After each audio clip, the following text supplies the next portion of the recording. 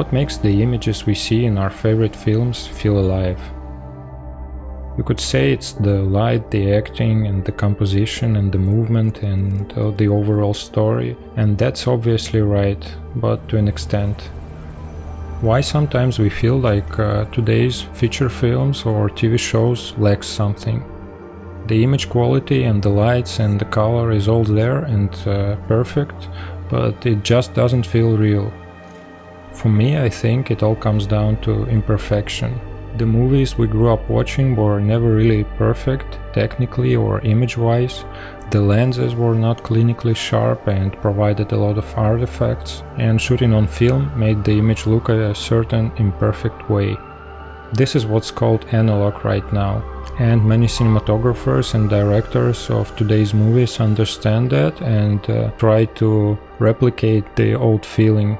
For example, the latest Batman was shot on detuned anamorphic lenses, which gave a less sharp image and less contrasty image, and even used Helios and Jupiter lenses for the car chase with the Penguin.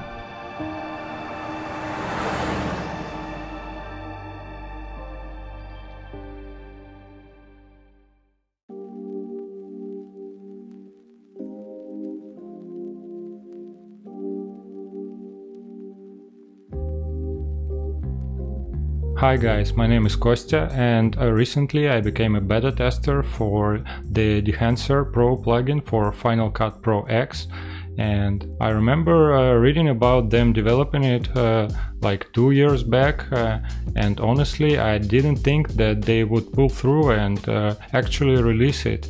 It was a long wait and I think it was worth it. Everybody in the industry knows that Dehancer Pro is a plugin that DaVinci Resolve users and colorists have had in their arsenal for many years and achieved great results with it. And finally, us Final Cut Pro folks have it too. Dehancer is great for a lot of stuff, but my favorite thing about it is not the one-stop shop feature of color grading from the beginning to the end. It's making like finishing touches, make that final pop to the picture so everything shines and feels more organic and film-like. So you know, there are a lot of color grading suites out there, and most of them focus on making some sort of film emulation and adding some LUTs, working with exposure, contrast, temperature, all that stuff. It's all good and great for making like a base grade, so you can look at the footage and see what it's capable of, but for me it's just an eye candy and it doesn't make me feel anything inside, it doesn't touch my heart, you know. So why did Dehancer look became so famous in the industry? I think that's because of the other stuff they added on top of what you normally expect. That's blooming of highlights, halation artifacts, and one of the best grains you can find. Someone told me that their technology for making a grainy picture is like reconstructing the whole picture with grain, and that's why it sometimes works slower than just simply putting a grain overlay above your image. Also, there are some film projection features like the gate weave and the film breath, which change the exposure a little bit, emulating how the film roll is projected with the light behind it. It's not always like constant in exposure, it flickers and the film moves a little bit, so it's not static. Even if it's a tripod shot, it actually like wobbles and moves from side to side. It's hardly noticeable, but it's great to have if you want that look. And it's all very customizable in every little aspect and can be fine-tuned to your exact needs.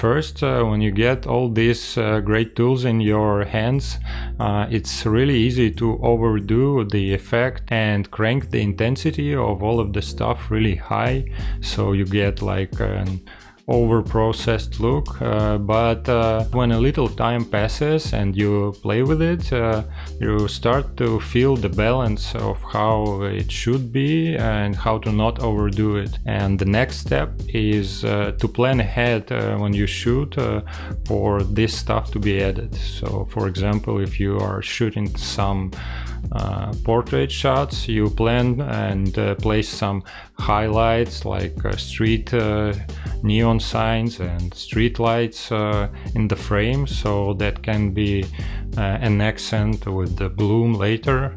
Try to plan for it and not just add it in post. Think about what you want to do with your picture beforehand. And also with this review I uploaded 6 more videos with different styles and genres that I had used Dehancer on, and in some of them there is a download link for the original uncompressed version, so you can see the grain and the original quality and stuff if you like. Before we get to some of my examples and trying the software, I want to point out that I'm in no way like a Hollywood DP or colorist. I've been filming stuff for almost 15 years now, and it's my primary job and my great passion, but I in no way pretend to be like a super pro who knows everything. I'm just learning as you guys do, hopefully, and for me, having fun with the journey of becoming better and making stuff look greater and feeling greater is far more important. Also, I'm really into anamorphic. As you can see, not many YouTube people shoot their talking head stuff with an anamorphic manual lens. It's so hard, but I think it's worth it. All of the stuff I've shown you and will be testing the Dehancer on was shot by me on my Sony A7S3 in Slog3 profile with SGamut3.Cine gamma with details set to -7, all in 4K, 422 10 bits. If you want to know the exact settings, I shot it on SIRUI 50mm full-frame anamorphic lens with 1.6 squeeze factor and the aperture of t2.9. It's a great lens and I'm shooting myself with it right now because I love it that much. So let's take a look at the footage. The first shot I have was shot in S-Log, as I said, and let's just use Dehancer as a default. It's in the effects browser under film emulation, and it's called Dehancer Pro. And when we pull it over the footage, it looks horrible. You want to close it immediately, but all you have to do is just set it up. So first we select the source, we choose a camera. I use Sony, the A7S3, and this shot was shot in Slog3 SGamut3.Cine on ISO, I think it was at 12,800. If you choose 640, it's not that big of a difference. Choose whatever you like. So as you can see, the footage already looks gorgeous, and you can export it right now. So that's the color space transform function. You can work with exposure, with temperature, as you like. This shot was shot correct, I think, so it doesn't need it. The tint compensation also. So the next is film profile. By default it's Codec Vision 3 250D, so with it and without it. I like this look. You can work with the exposure a little bit with the film. I'll add just a little bit so the shadows are not that crushed. There are plenty of other film profiles here. You can choose whatever you like when you do your grading. This one looks more natural to me. Next you can work with the black point and with the white point. After this we go to print, and again this is exposure, a good instrument called tonal contrast, which works amazing on daylight shots with lots of detail in the shadows. Also here you can find color density, which in my opinion works better than the simple saturation. Next, I think it's called cross process. It's when you develop the film with wrong chemicals. It gives some kind of stylized look if you like this sort of thing. And we are moving to film grain. So this is the film grain. It's really customizable in size and amount and all of the stuff. For this shot I don't think I need a lot of grain, so this amount suits me perfectly. And next is halation. It's turned off by default, so you have to first enable it. And if you pull this, the local diffusion, you can see where the halation is more prominent, so you can work with it. I think about this amount is great. And as you can see, many lenses have halation by itself, so this is without halation, you can already see it, and this is with halation added. So next we have the bloom effect, which is also turned off by default. Let me turn it on. As you can see, this is what most people are looking for when they use Dehancer. It's also really customizable, how you want it to look, how soft or hard the effect is, and overall impact. You can fine-tune it for hours to get the look you want. I think a subtle look like this, which mostly works on these lights and a little bit on this side of the head, is great for me. Also, it softens some shadows on the face, which I like also. Next we have the vignette. It's self-explanatory. If you want like an accent on the center of the frame, you can use it, maybe just a little bit. And these last two are for emulating the projection of the film when it moves and when it shifts exposure. For this static shot I don't think we need it. So this is color grading done with Dehancer Pro. Let's turn it off and let's turn it on. I think the result speaks for itself. It's a great plugin which you can use solely, and you can do all of the grading inside this plugin if you want to. Let's move to the next shot, this one. And in here I used my technique of working. So I have a color board before Dehancer, which I used for shifting the colors a little bit, shifting the saturation a little bit, and the exposure. It's a base tool in Final Cut Pro, which I really like. Also here I used another film profile, the Ektachrome E100, which gives like a vintage look, in my opinion. Looks great. And on this shot you can see the halation and the bloom really good. So maybe like this, yeah. So the face is in the shot too. So this is halation. You can see right here, when I turn it on or off, there was none, and now there is, and it looks really amazing and really natural. Also the bloom, there was a little bit of bloom like right here and in other places, but with this bloom turned on, it's like on another level, and I like it a lot. And after using Dehancer, sometimes I use another LUT just with the basic tool, the custom LUT in Final Cut, just to make the footage a little bit more stylized. So this is the Kodak Ultramax 400 for film contrast. It makes the picture warmer. and for me it's more of a vintage look and I like it, but it's not really that big of a difference. So this is the next shot.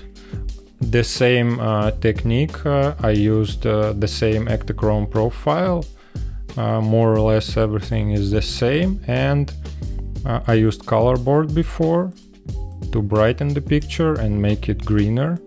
And after Dehancer I used another LUT, like 50%, and it makes it a lot more greener, which I like. It's like a stylized film look, a moody picture, and for me this looks great. So on this shot I wanted to demonstrate the effect of the mist filter on the camera versus of just adding bloom in post in Dehancer. This is the picture with the mist filter and this one without it. So as you can see right here, there are some effects that can't be achieved in post, or at least it's really hard, and it's better to get them in camera. That's why I use those filters. So without it, you can see the hair is like more or less normal, contrasty, and right here we have a beautiful glow that shines over the hair,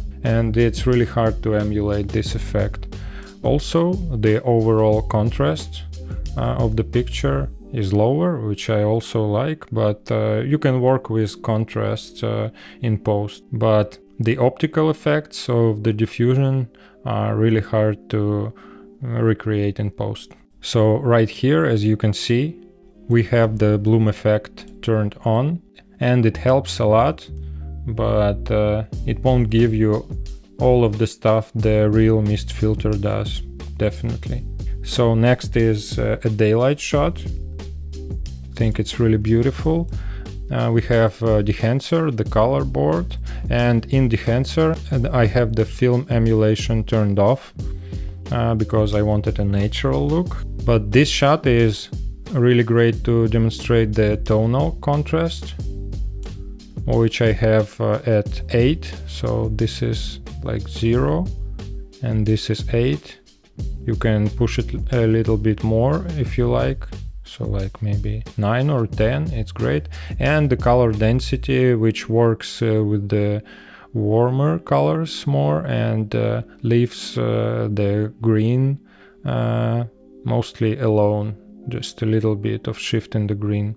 Also, this shot is great to demonstrate the bloom effect. This is no bloom effect, and that's a lot of bloom. So it's a look. If you like it, you like it. I like it a lot because it's like glowing and it's like majestic. I don't know how to describe it. Also, you can see how the halation works without some street lights. So here is before and after, and I did it like really exaggerated because I want the viewer to feel that the sun is really bright and it's like almost burning.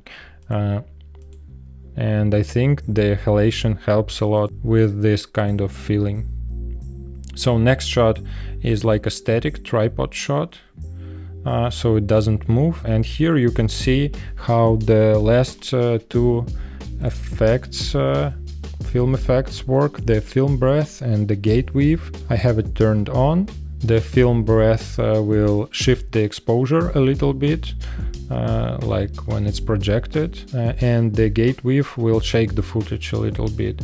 Also, I added a little bit of film dust over the footage, so it looks more like film.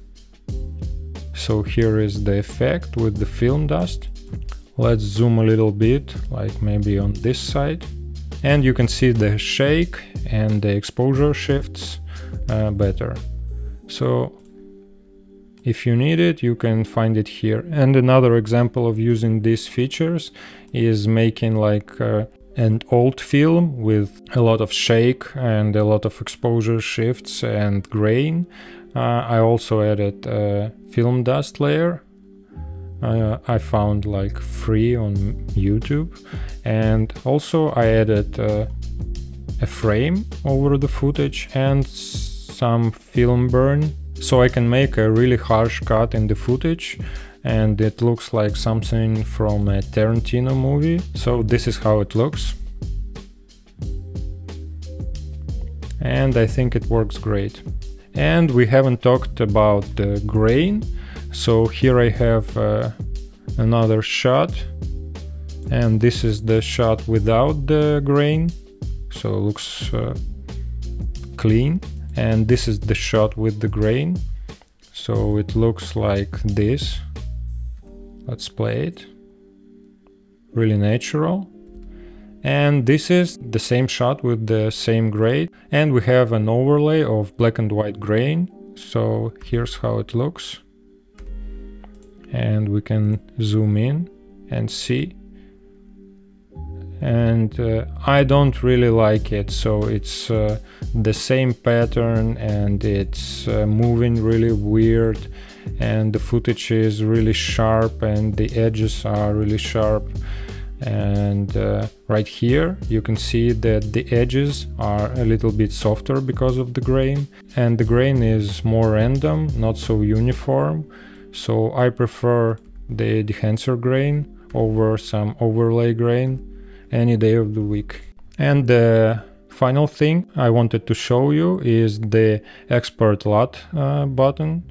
So when you do your grade, if you work like with the director or another person who does the edit, you can export a LUT for them. This one is Dehancer Slog3 SGamut3.Cine, the ISO, and the stylized film. And he can look at the footage as you're looking at it, so it's not like a log profile, and it looks more or less like you see it. That's a handy tool to have if you work in a team, and the other person can use the LUT with just a basic LUT function and doesn't need to have Dehancer at all. That's really great. So really quick, I wanted to talk about the pros and cons of Dehancer.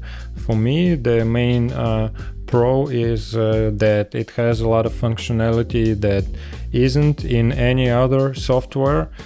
It can really push your footage to the direction that you want, the filmic look, the organic look, and that's a big plus. The second plus is that it's all inside of Final Cut. You don't have to use another software, and it makes your color grading a lot faster. The third pro for me is that this is a well-known software that's been developed for many years, and they always add a lot of new optimizations and functionality, so you can expect this software to have a lot of new stuff in the future. And there aren't many cons for me. The first one right now is that it's not natively supported by M1 and M2 Max. It's working through Rosetta, which is slower. You can't get real-time right now, but I think it won't be long till they add the native support of the M1 Max. And the second con for me is that it's not really about Dehancer. It's some sort of bug in the latest macOS and maybe Final Cut, which stops some heavy plugins from working and sometimes even crashes. For me, it's when I use like noise reduction software, the motion blur software, and sometimes Dehancer. But in Final Cut it's no big deal. You just launch it again in 2 seconds and continue without losing any progress, so it's not a big deal. That's it for the pros and cons. And also there are some things I wish were added to Dehancer in the future. The first one is a distortion function, like a pin cushion like you get on Anamorphics. The second one is film dust and scratches, which would really be nice. The third one is some sort of chromatic aberrations like on the sides of the footage. The next is partial softness, like you get on anamorphics when you're really close, and you get a lot of softness like on the top and bottom borders of the frame. And the final thing is overlays, some sort of 8mm or 16mm overlays, which could push the film look even further. If they add it, that would be nice. But I do most of this stuff already, just with other tools and my own collection of footage and stuff. So it's not a big deal. For me, the biggest indication if the software works or not for me is two factors. First, how I feel while using it. Do I enjoy the process? Because that's really important for any sort of creative work. And the second is the feedback from my clients and colleagues, and I got both from testing the Dehancer beta for the last almost 2 months. A lot of people told me that my stuff became more filmic and look like an advertisement or a music video when I was just shooting some tests and having fun with it. That's definitely a factor for me to use this software in the future. So I can highly recommend using Dehancer if you want to make your footage less digital and more unique and your way. Just remember that real beauty is never perfect. The real beauty is always in all of the imperfections. Also, you can use my code Prosnikov if you want to get a 10% discount for Dehancer.